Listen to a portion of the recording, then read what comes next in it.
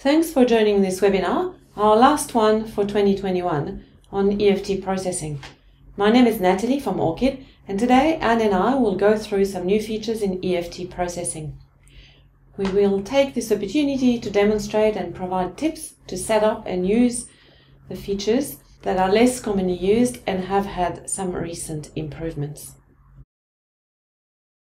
This is what we're going to cover. First, in line with a recent release of version 2022, we will discuss the changes to the install program, which doesn't prompt for a license anymore, and go through the changes to the help, including the release of the online help for all ORCID modules. We will then summarize some upgrade tips. The web screen was the big new features of 2021, so we will summarize the setup and show the new reports released since the initial release of the web screens earlier this year. With the release of version 22, we introduced 3 new features in version 2019 and above of EFT processing. Security in EFT, the ability to control who can recreate the EFT file. New option on Clearing Bank, so we will take this opportunity to discuss how to set up and use Clearing Bank in EFT processing. Similarly with SFTP, which is becoming more and more common for users of EFT processing, we now have the ability to test the connection, and we will demonstrate how to use SFTP in EFT processing. We will then discuss email setup in EFT, as it is one of the most common support questions. In particular, the latest versions now support a longer password in EFT email, which makes it easier to support MFA and app password. So we will discuss how to set that up. Finally, we will touch on using EFT processing with other ORCID modules, namely Document Management Link and Extender. We will start with installing EFT processing, as there has been a change in all supported versions since October 2021. With versions 2019 and above, you don't enter the serial number and activation codes when installing EFT processing. And this actually applies to all ORCID modules. This should simplify installing product updates and dealing with System Manager company name changes. This also means that you don't generate the 30-day trial code when installing. The steps are now to download and install the programs, activate in Sage 300 in one company, and then go to the EFT license screen to enter the codes that you have, if you have the codes, or generate a 30-day trial code. And this is what we are now going to look at. To download ORCID's products, go to orcid.systems and then log in using your user ID and password to the website, and then select Product Downloads. On the Product Downloads page, select the appropriate version that you want, and then you will see the object model for that version, the NFR serial numbers for that version, plus all the modules. So download the NFR serial numbers, because these can be used to activate for 30 days if you need to, and then download the module that you need. In this example, EFT processing.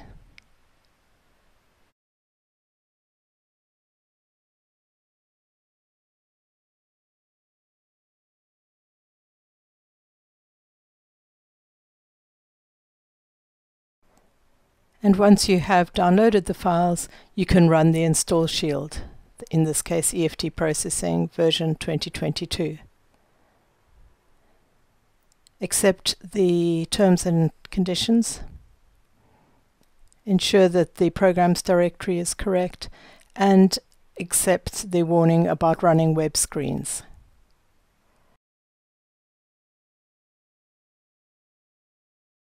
After installing the programs, you need to connect to Sage 300 and activate EFT in the required company.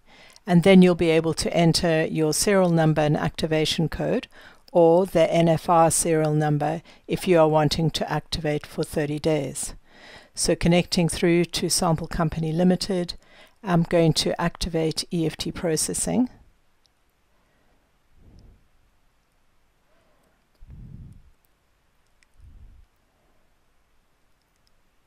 And now we get a warning that there's no license yet found for EFT processing.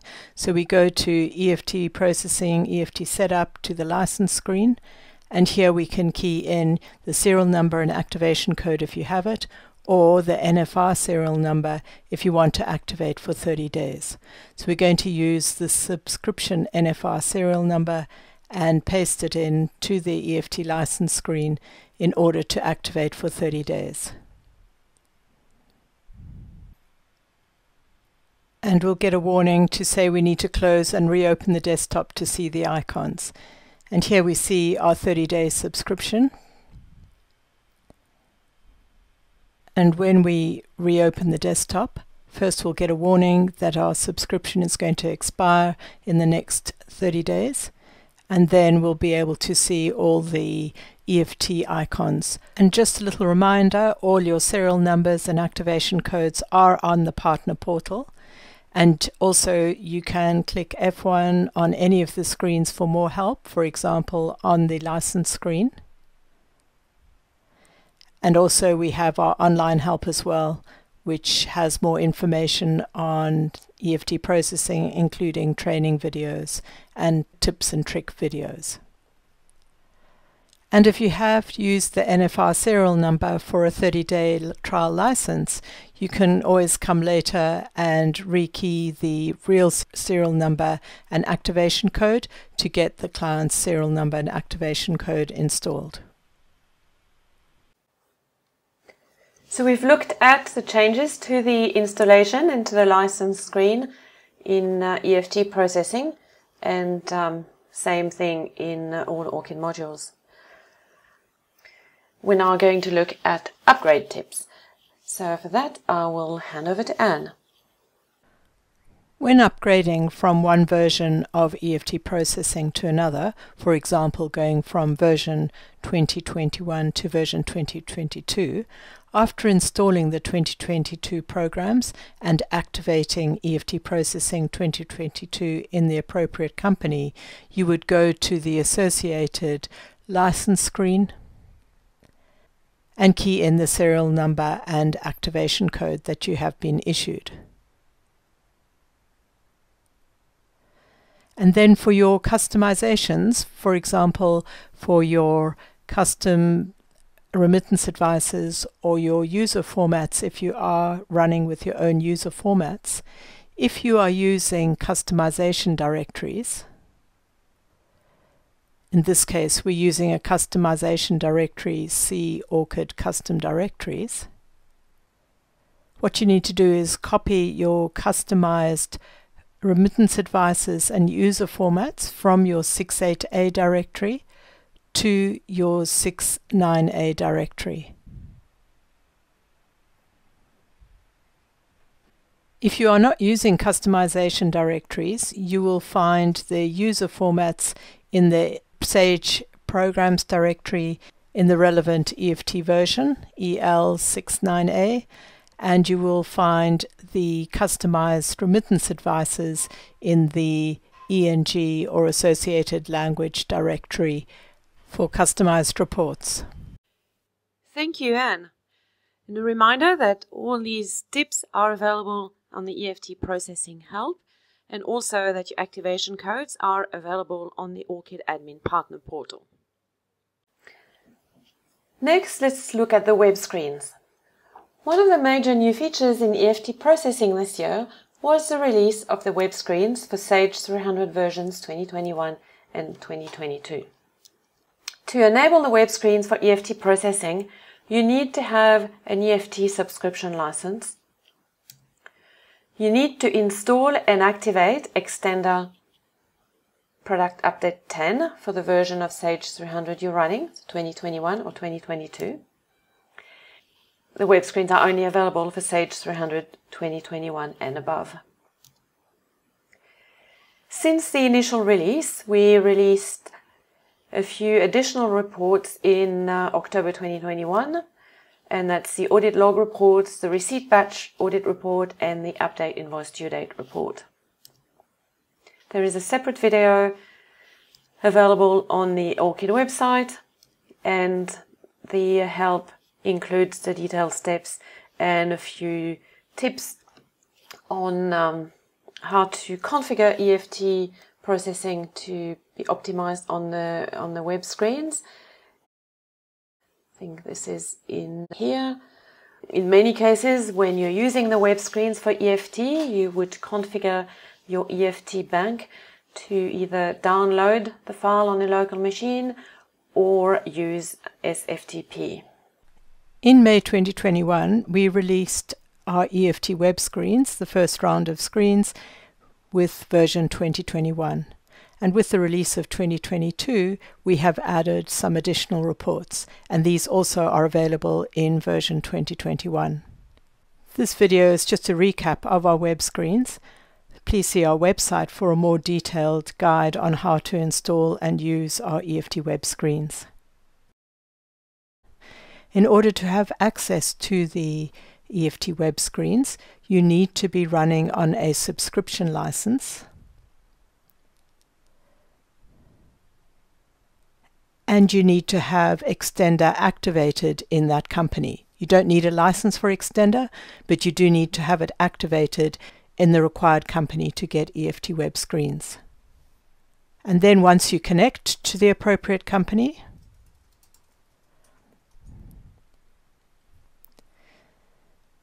you will see the EFT menu with all the released screens. In periodic processing, we have delete and active records. In EFT setup, we have options, banks, customers, vendors, and email messages, with all the same functionality as you see on the desktop screen. These setup reports are new, released with version 2022 and 2021 in October. And so too is the audit log report, the receipt batch audit log report, and the update invoice due date audit report. And Create EFT File was in the original release.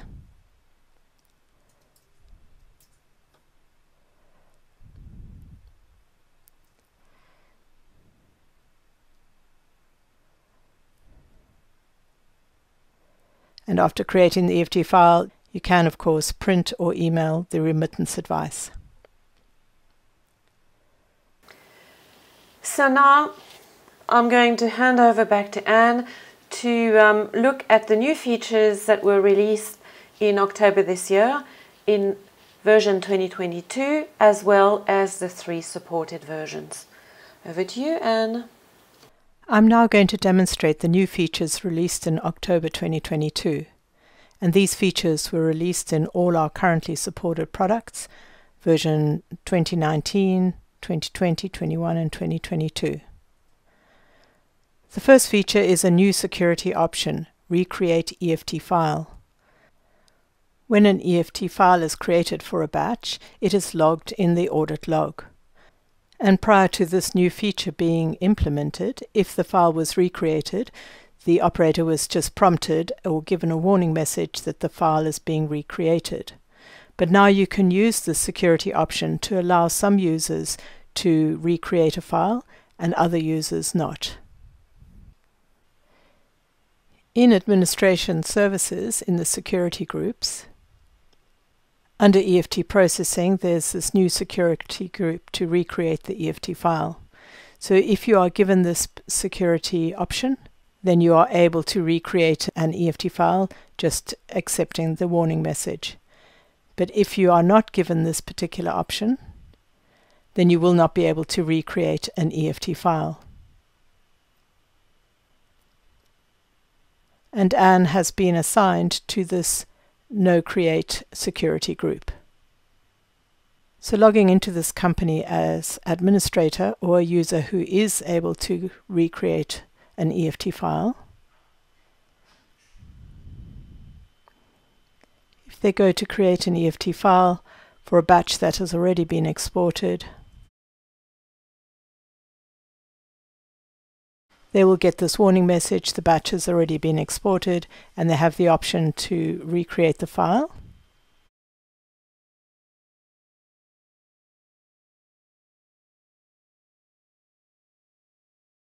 But logging in as Anne,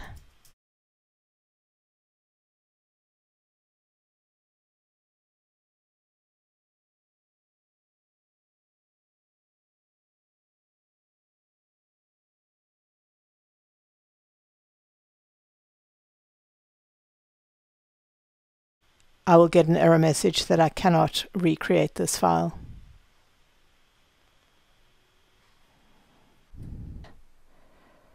The next new feature we're going to look at is the test upload button, which allows you to upload a test file to the SFTP site. For a number of years now, we've had the ability to SFTP the EFT file, either using a user ID and password or a user ID and a key file to upload the file to the SFTP site. But the only way you could test your credentials was to create a test file for EFT and see if it uploaded or not, or if you got an error message. We've now added to EFT banks the test upload button, and it uploads a test file so you can check your credentials at the time of configuring the EFT bank. In EFT, either in the web screens or in the desktop screens in EFT banks, you can configure that the output destination is either a directory or could be SFTP with password or SFTP with key file. And when we fill in the host address, the user ID and password, or the user and key file, depending which way you're connecting, you can then click on the test SFTP file. And in this case, we're getting an error message, so there must be something wrong with my credentials or the path that I'm addressing on the SFTP server, and the errors are logged in this file.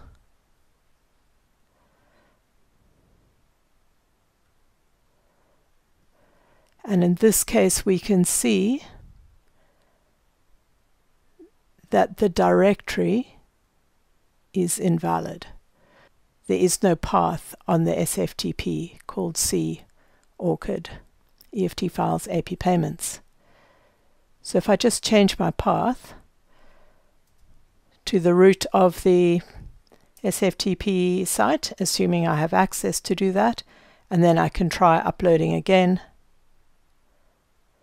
and the file has been uploaded.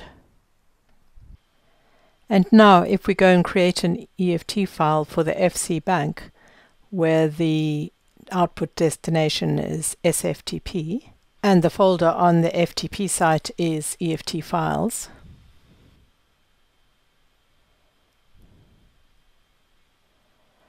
so filtering on my batches for the FC bank, we'll choose batch 47 to 47, and create the EFT file. So the EFT file was created with 5 entries and uploaded to the FTP site. And accessing the FTP site, we see the file ap47.rbc on the FTP site, along with the test file eft.txt that we uploaded earlier. And as you'd expect, we have that same functionality on the desktop screens too.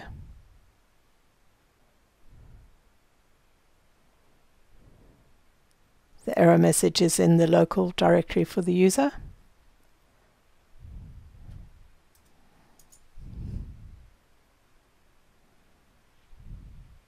File is uploaded, and if we go to the FTP site, we see the file there too.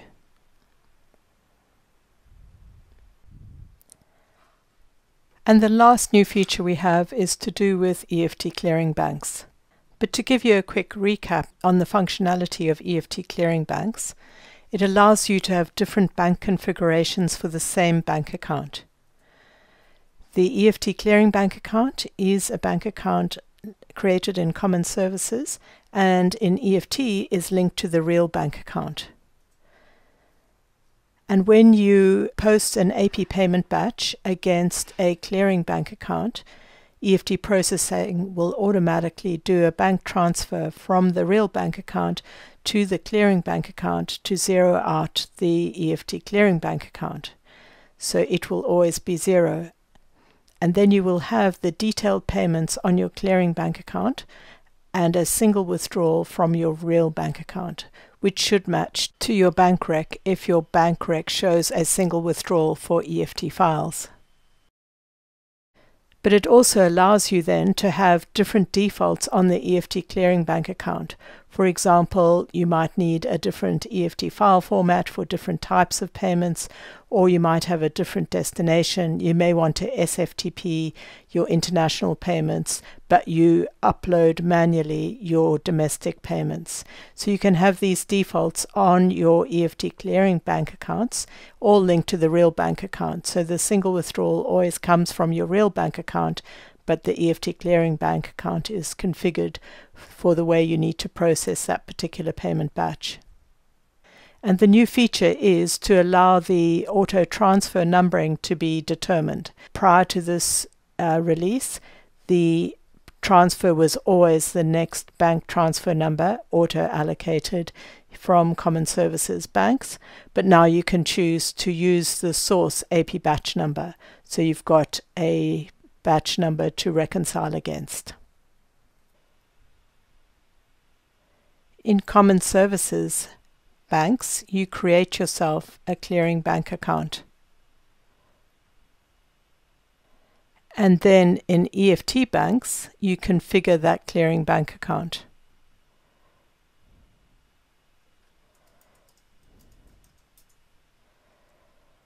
So we've said that the EFT Clearing Bank account is a clearing bank account for CCB. And we want to use the AP batch number for our automatically created bank transfer, not the next bank transfer number, which is your other option.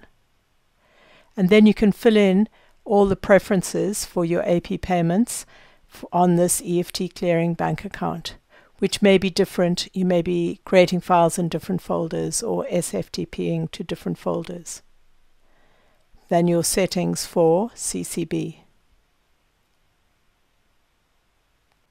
And then you create your payment batch against the EFT clearing account and go ahead and post it. And when posted, EFT automatically transfers the total payment batch from the real bank account, CCB, to the clearing account,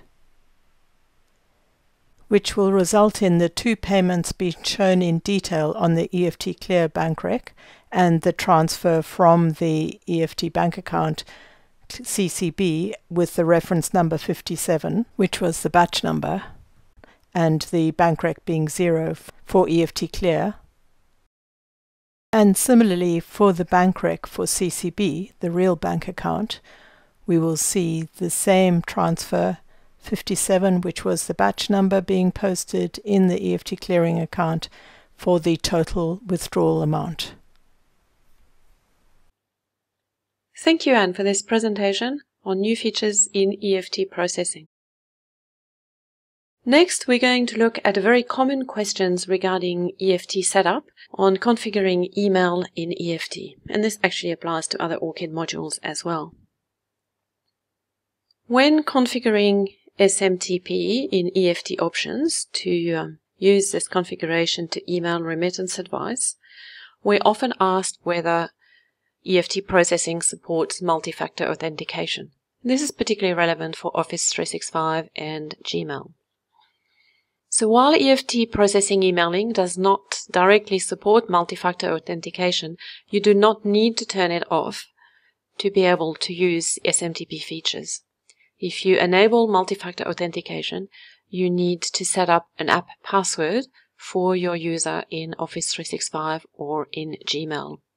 And to support this in the latest version of EFT processing, we've actually made the password field in EFT options longer. So it is now 100 character long and therefore can support longer app password depending on where your email is configured. The other common questions regarding emailing is, does EFT processing support Sage 300 multiple contact? At the moment, only RMA supports multiple contacts since October this year. So with the release of 2022, we've added support for multiple contacts in version 2020, 21 and 22 for RMA. It is currently not available for EFT processing. However, you can add multiple email addresses when you use EFT vendor and customer email, and you need to separate the email address with a semicolon. And that field is 250 character long, so that can actually support quite a few email addresses. To configure email, SMTP email, in many cases you need to add the port in the server name. So there is no specific field to add the port in the EFT options screen, but you add it after the server name separated by a colon. For example, smtp.office365.com :587. Emailing uses the send email exe, so you need to make sure that your firewall and your antivirus don't block that program on the workstation or on the server that is used to email. Some SMTP servers have a limit per minute or per session, so we will look at how to configure that. And as mentioned before, if you enable multi-factor authentication, you need to configure an app password in your Office 365 logged in as the user.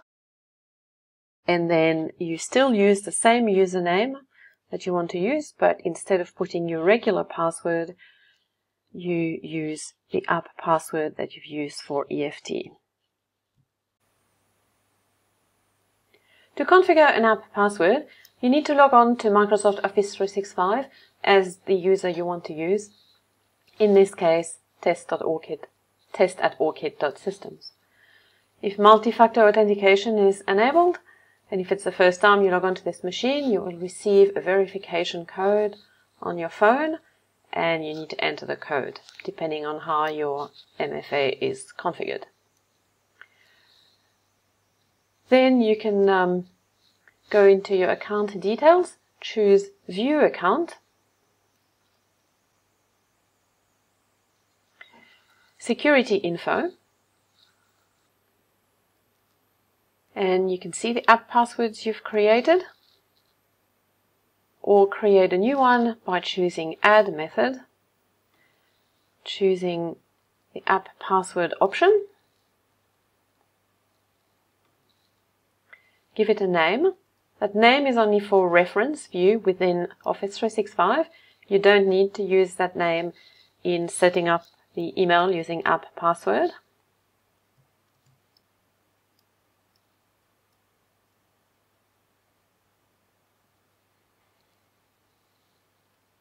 Then Office 365 generates a password that you can copy to the clipboard and use. When you're done, you can see that it's there. And if you don't want to use it anymore, you can then come in here and delete it.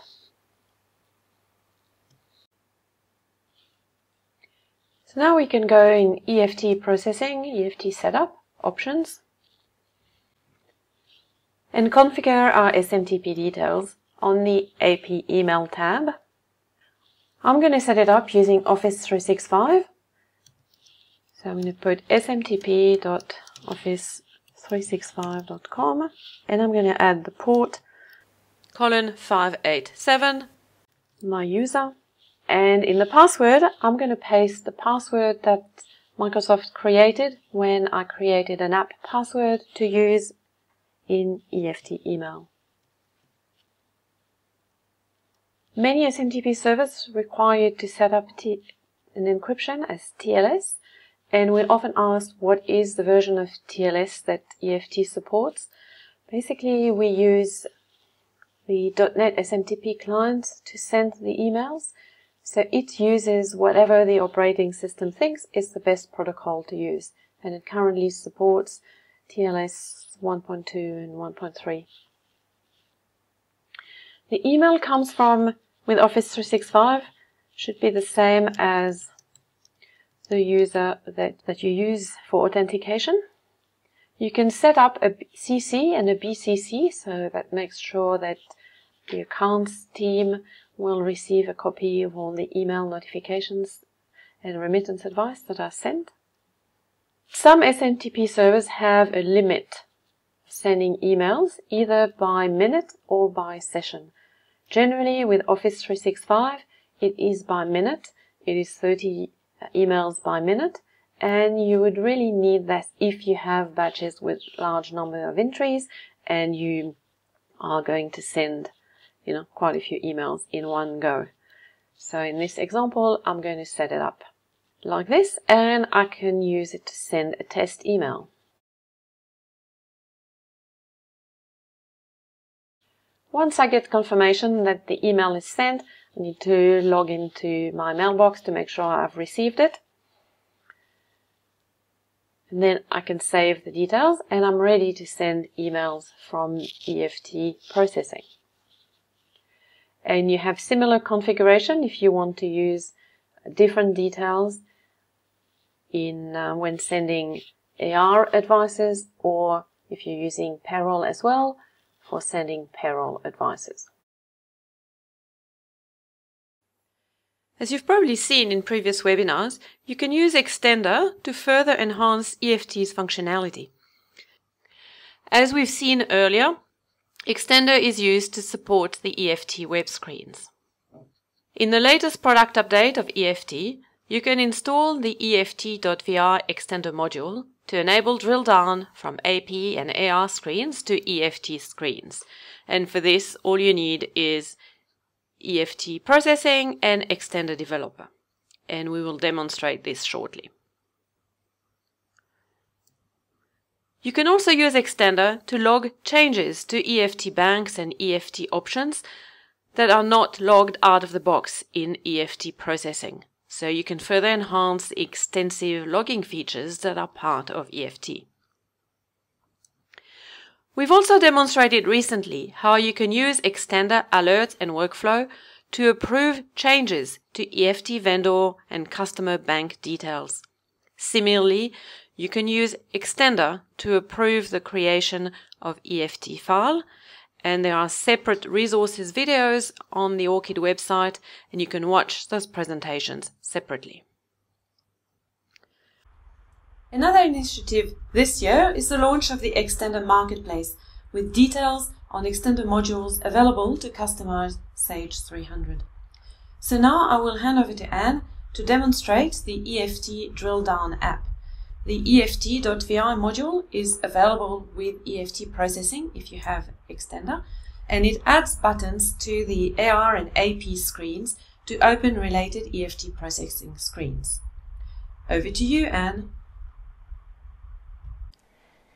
If you have both Extender and EFT, you are able to use the Drill to EFT Screens app for Extender, which enables you to drill from AR and AP screens through to the associated EFT screen. If you have both EFT Processing and Extender Developer Edition activated in the same company database, you can import the EFT module into Extender.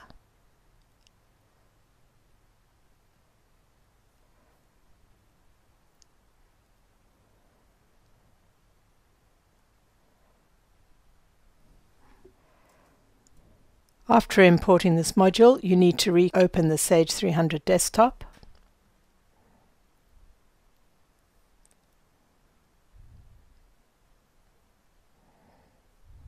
And you will find that on your vendor screen, you have a new button which links you from the AP vendor screen to the EFT vendor screen.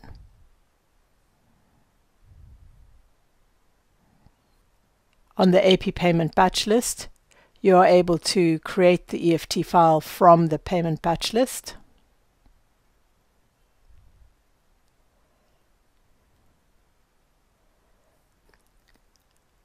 From AR customers,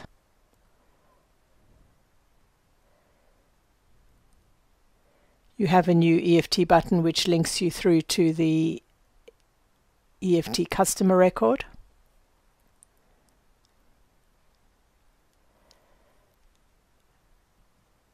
And from the AR receipt batch list, you are able to create the EFT file. These extra buttons on the AP vendor, AR customer, AP payment batch list, and AR receipt batch list save you time in navigating to the corresponding EFT screen and rekeying the key value. For more information on the Extender Marketplace and other apps on the Marketplace, please go to our website to the product page Extender Marketplace on orchid.systems.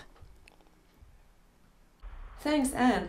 You can find other examples of Extender apps relating to EFT processing and other Sage 300 modules on the Orchid website. Many Sage 300 users use both EFT processing and document management link.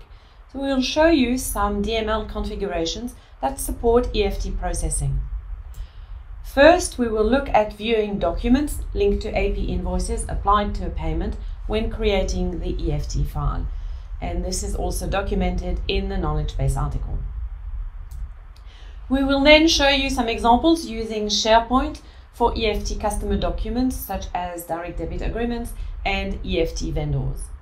And a reminder that if you use SharePoint with Office 365 and multi-factor authentication, the users need to create an app password to configure the document management link and the tray, similar to what we have looked at in the emailing section. We've also added in the most recent product update the ability to rename files when adding them to SharePoint, similar to what you are used to with DML and network folder. Finally, we will look at an example of saving a payslip when using EFT payroll and saving them in one folder per company using org ID in the file path, which is also a new feature added to DML in 2021.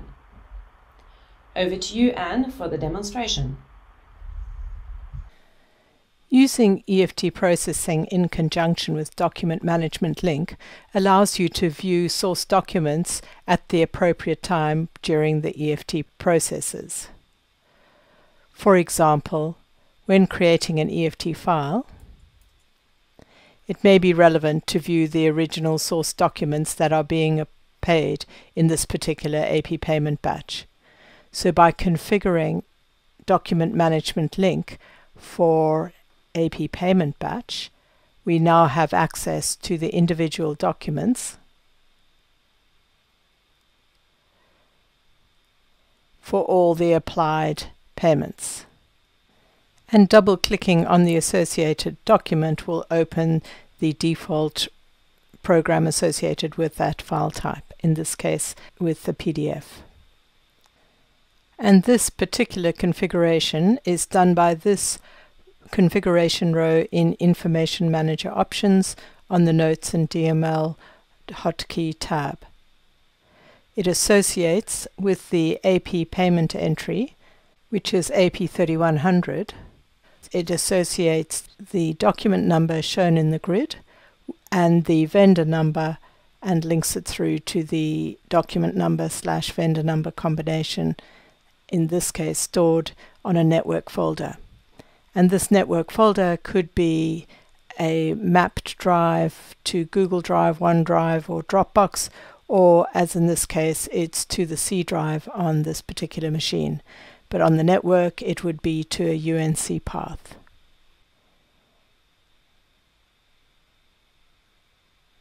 Another example of using Document Management Link with EFT processing is in the setup process.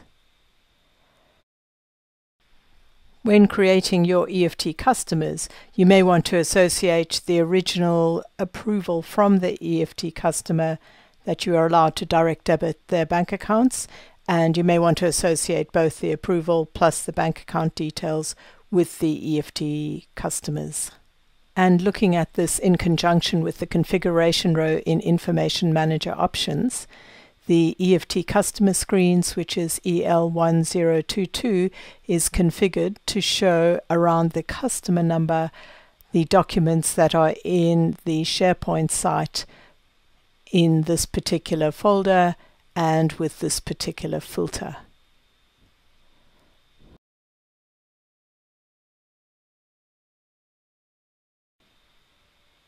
And similarly, in EFT vendors, we have configured Document Management Link to show the EFT vendor documentation from SharePoint 2. So these are the bank account details provided by the vendors for their EFT payments. And looking at the configuration row from Information Manager options, this particular configuration for your EFT vendors, which is EL1023, you have a configuration for the vendor number field, and it is showing the documents which are in SharePoint in this particular folder with this applied filter. And finally, using Document Management Link with EFT Processing allows you to keep a history of the payslips associated with the employee. And when you double-click on January, in this case's payslip, if you are using EFT Processing to password protect the payslip, you would be prompted with the password before you can open the file. And looking at the configuration in IM Options on the Notes and DML tab, we can see that the configuration is done for the EFT employee screen, EL1064, and that it is showing all the documents in the folder C ORCID payslips, org ID, and then value. So org ID, you can dynamically create folders based on the company that you're running the payroll from. So in this case, the directory would be org Ltd. And the folder below the company ID would be the employee ID.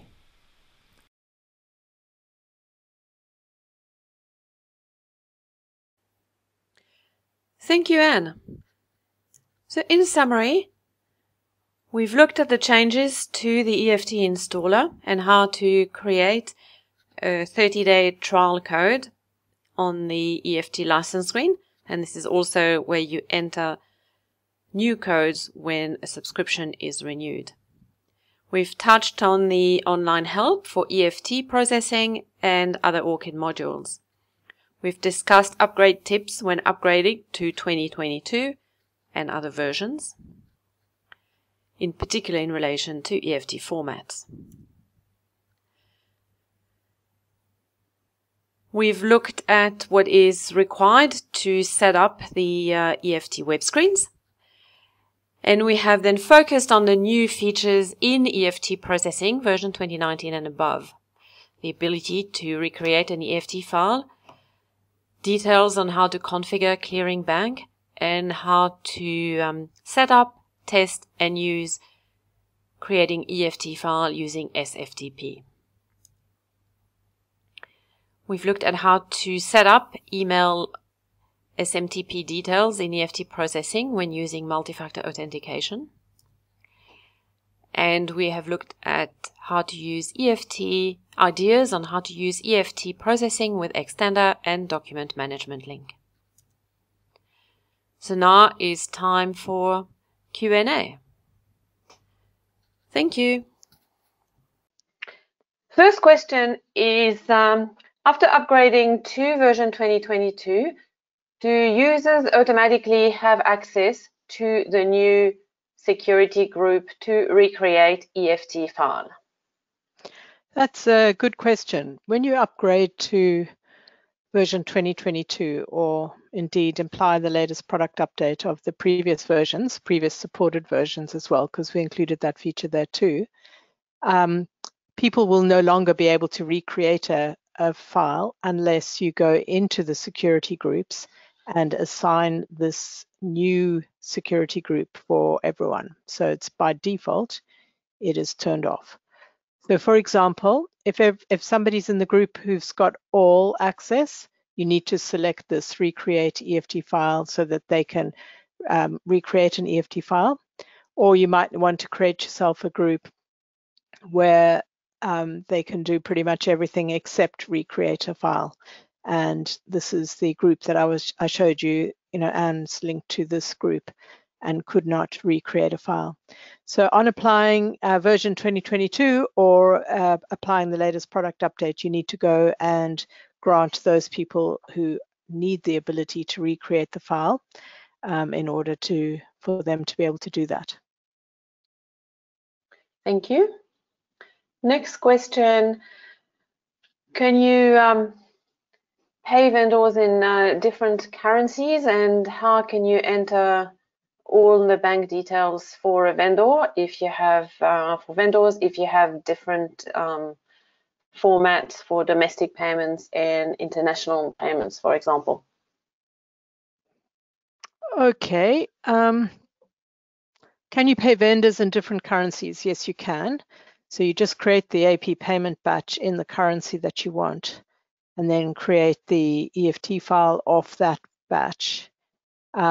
So, if your vendor needs USA currency or needs CAD or AUD, then the payment batch must be in the currency that you want to make the payment. And then when you click create EFT file, that's what will be sent to the bank. So it presupposes that your bank will accept payments from you via EFT in different, or make payments for you in different currencies.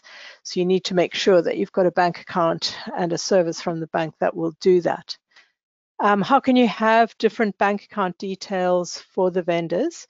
So typically what we would recommend for different bank account details for vendors is to enter, for example, if I pay a vendor $1,200, it's going to use this RBC1 and these bank account details. But if in my AP payment batch I use the remit to PO box for vendor $1,200, it's now going to use the Royal Bank of Canada. So if you're paying with the same file format, to different bank accounts for a vendor, remit to is the way to keep track of that. But if you need to sometimes pay vendor $1,200 in US dollars to bank account ABC, and sometimes, and maybe that's an overseas payment for you, and sometimes in AUD, let's say, so it's a local payment, then what is better to have is, or let me just take a backward step. These fields that you see here are controlled by your main bank account that you configure in EFT Setup Options on the Primary Bank tab. So my primary format in this database is the USA NACHA self-balanced file. So I am by default seeing those parameters on my EFT vendors. So NACHA, USA bank accounts, they talk about the branch number being the RT number or the RAT number, and they need to know whether the account that you're paying into is a deposit, a checking account or a saving account. So if I needed to pay vendor $1,200 both to the local routing number but also overseas, so I'm going to have an IBAN number and a SWIFT number, the best thing to do is to have a user formats which defines all the variables against the vendor for you. So you're able to enter $1,200, then you'd fill in the routing number for PO Box because I'm going to use that for my local payments. And when I don't specify a remit to code, then I'll fill in IBAN and SWIFT code because that's what I'm going to use for my overseas payments. So that's probably the best way to deal with that. You can link it to file type, but we don't really recommend that because that's your file type, not the vendor itself. So if you change bank, you'd have to rekey all the vendor's bank account details.